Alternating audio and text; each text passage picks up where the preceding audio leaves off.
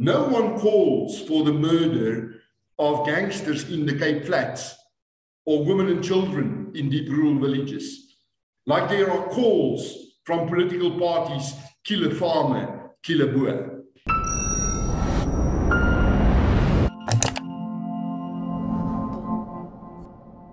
What is the true extent of farm attacks in South Africa, and what risk does this pose to South Africa's farming community? I posed this question to Dr. Theo de Jager of the Southern African Agri Initiative in a recent episode of my podcast. What follows is a short extract from a longer conversation. You can watch the full-length interview that's linked in the description below. Enjoy. South African farmers are facing many, many more challenges than any other group of farmers in the world at the moment. Foremost in our minds in South Africa as family farmers is safety and security. We've had 7 farm murders in August and 8 in September. We've had on average over the last 25 years a farm attack every second day in South Africa and a farm murder every 5th day in South Africa.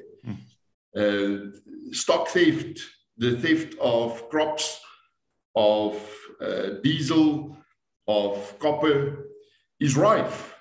And we are far from the towns, we are far from the police stations. Farmers are actually pretty much delivered to their own initiatives to safeguard their environment, their neighbors, themselves, their families.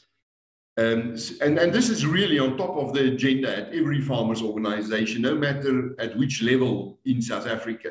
All right, so Theo, I'd like to just zoom in on this issue of farm security. What is the scale of the problem exactly? You mentioned some of the more recent, very tragic deaths of farmers. And what is Saai doing to try to build community safety initiatives amongst farming groups?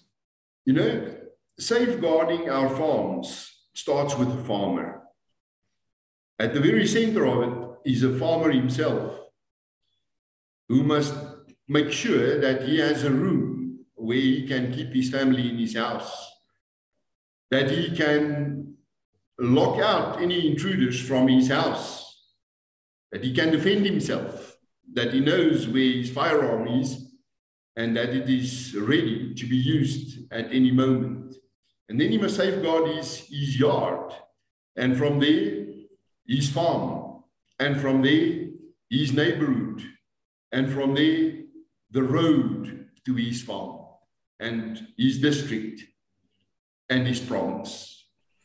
But the problem is a national problem. Our problem is an environment which is not conducive to farm safety.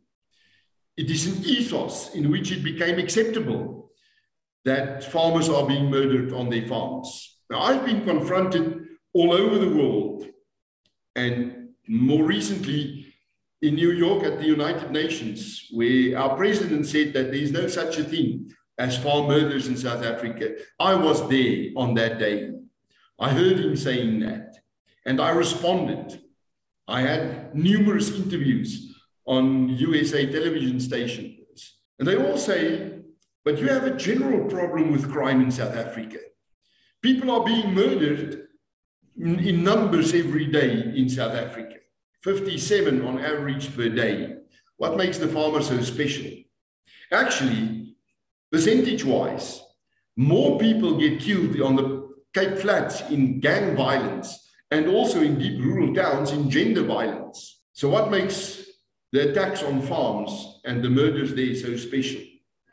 Well, in Saai, we firmly believe that farm murders is not a mere extension of a more general problem of murders in South Africa, and that farm murders are actually special based on 3 observations. The first is, no one calls for the murder of gangsters in the Cape Flats or women and children in deep rural villages, like there are calls from political parties, kill a farmer, kill a boer.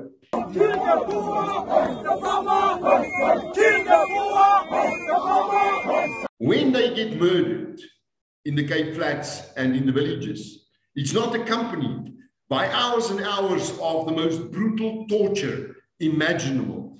Nobody drills holes in the kneecaps of an Oma in the Cape Flats like they have done on farms. And then afterwards, you do not have this applause on Twitter and other platforms on social media saying, great, we need more of these murders, with no consequences for those who are applauding it at all. This makes farm murders pretty much different from any other murders in South Africa. And how is Saai providing that support and also the advocacy to push back against a lot of this political ideology that is fueling farm murders? Most of our energy and our budget goes into this aspect because it's top of the agenda, as I said, on all levels of organized agriculture. We try to assist farmers to safeguard themselves, to take their safety in their own hands and to make sure that they are properly organized. We are partnering up with various other institutions, such as the Association for Private Security Companies, and with AfriForum. Under the AfriForum umbrella, they have 168 farm watches in South Africa and 2 24-hour emergency centers. We have an app where in real time we follow what's happening in a farm attack or a farm murder the moment that anyone in that area gets a notification about it. And of course, we spend a lot of money in safeguarding communities.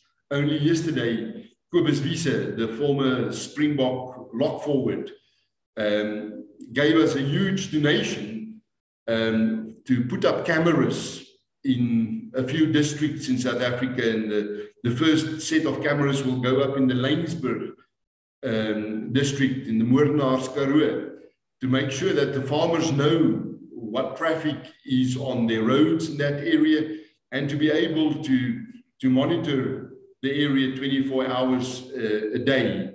We will also be paying for the first few months of the monitoring function. We go out into rural communities and we help them to organize themselves in farm watches, and we maintain the network between them, the local police station, if it's possible, the private security environment, and also a network of neighboring farm watches. And the principle we are pursuing is what you can't do for yourself, you cannot really bank on. Thanks for watching. Let's hand over to you, our audience. What do you think is the risk of farm attacks for South Africa's agricultural sector?